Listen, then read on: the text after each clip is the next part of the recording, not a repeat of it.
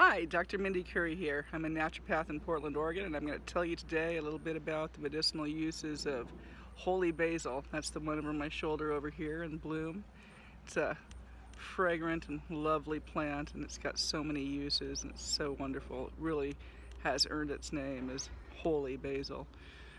It's also known as Tulsi or Ocimum sanctum, and it's a very popular herb in India and Pakistan, and there's actually been quite a bit of scientific research on it that's backed up quite a few of its benefits. Holy basil has numerous mechanisms of action, numerous pharmacological active compounds. Its beneficial effects are found across a lot of categories of medical activities, such as anti-stress, anti-lipidemic, anti-diabetic, and glycemic lowering properties. It's known as adaptogen, and it certainly can help adapt to whatever your health need. Holy basil has been found to protect the organs and tissues against chemical stress from industrial pollutants and heavy metals. It can help you in times of prolonged physical exertion, and if you're experiencing poor blood flow, holy basil can help you tolerate both cold and excessive noise. It's been studied for its benefits with blood glucose, lowering blood sugars, good for diabetics, helps with blood pressure for hypertensives, and lowers lipid levels. Holy basil can even protect your liver, and it was studied in a study for Tylenol poisoning, and it did really well, especially used with milk thistle. Holy basil even shows strong antibacterial properties, and that's against a whole range of human and animal pathogens, so it can also have uses as a hand sanitizer, a mouthwash for bad breath and to prevent cavities. It can be used to heal wounds, to help preserve foods, and it even can be useful for travelers trying to avoid getting sick off the local bacteria. It's used daily in religious rituals, and it is indeed considered a holy plant. So holy basil is often consumed fresh, kind of as a vegetable or a seasoning or a flavoring. It can also be preserved. It can be made into a tea, dry or fresh. And it can also be tinctured in alcohol, which both preserves, extracts, and potentiates the medicinal value. And makes for an easy to travel with formula, and something that can mix well with other things. And that's what I'm going to show you today, is how to make a tincture out of holy basil. And so here it is, beautiful holy basil. You can see it's flowering, and this is the perfect time to harvest, as there's a lot of extra compounds and oils that come when the plant is trying to do its thing. What we're going to want to do is we're going to want to cut off the flowering tops. I usually go about halfway down, maybe a third of the way down, just so that the plant has plenty more strength to grow new tops, and that way I can harvest again a second time, or just get the seeds and be able to spread them next year.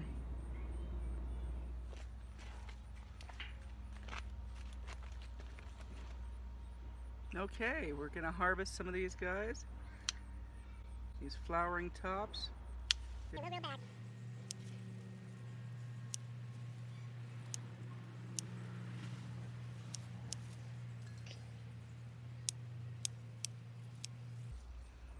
Aren't they beautiful? Oh, they smell divine. I wish I could all smell them. Here, take a good whiff. Mmm, delightful.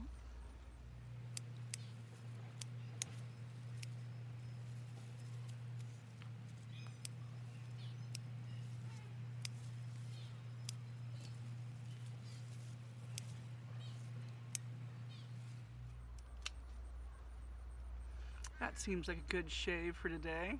Let's take these back into the kitchen and make some medicine.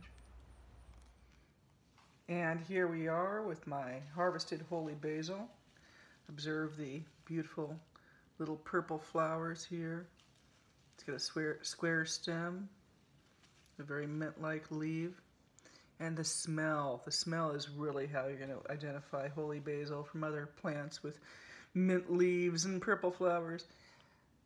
In any case, what we're going to do with these is make a wonderful tincture. And to do that, I need to chop these down to size so that all the little surfaces can get extracted best by the alcohol solvent.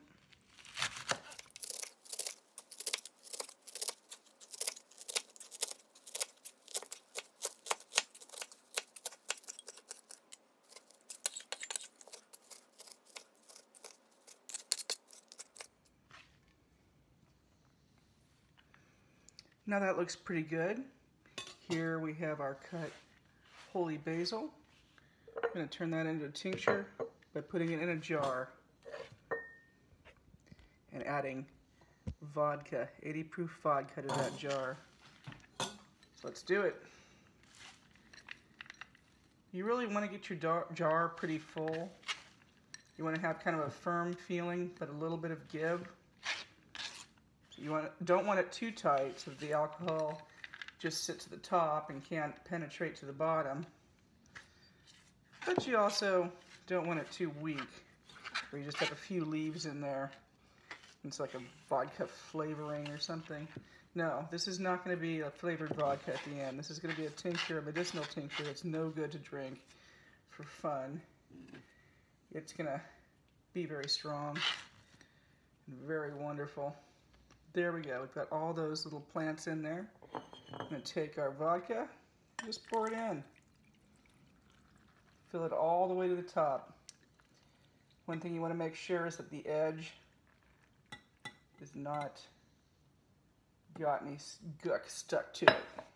Get all that gook down in there before you put the lid on, because if those leaves are squishing in there, they're going to kind of spoil and discolor.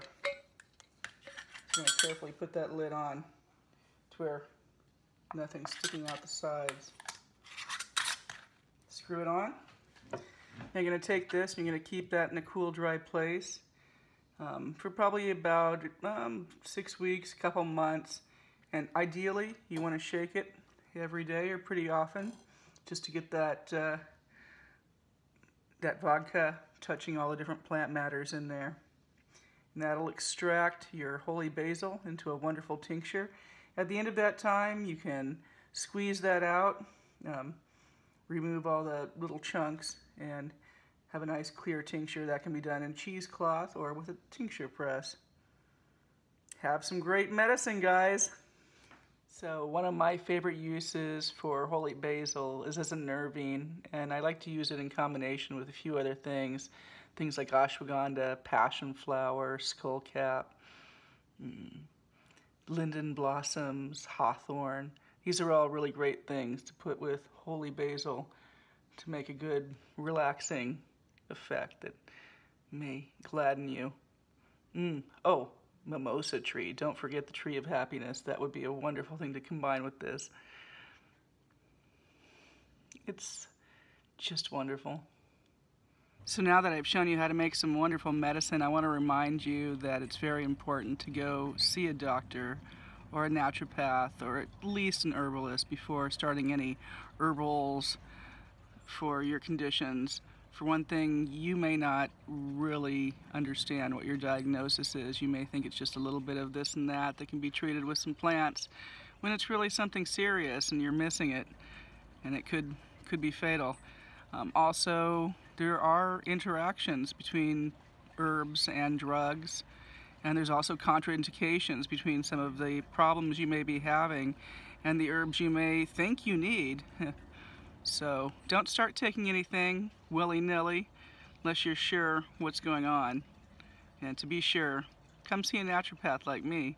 I'm in Portland, Oregon. I do house calls in the greater Portland area, and I also have an office in Milwaukee.